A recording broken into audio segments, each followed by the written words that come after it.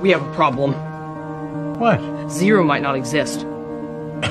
Of course, zero exists. Great, then explain it to me.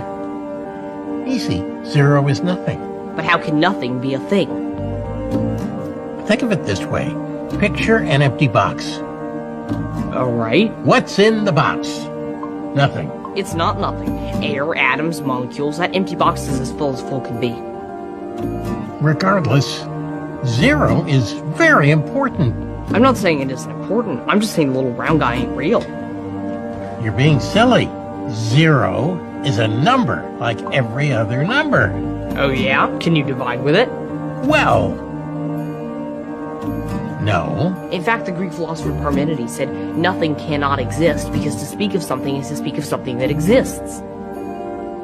Well, I suppose you could look at it that way. Dr. Sturgis, zero isn't real.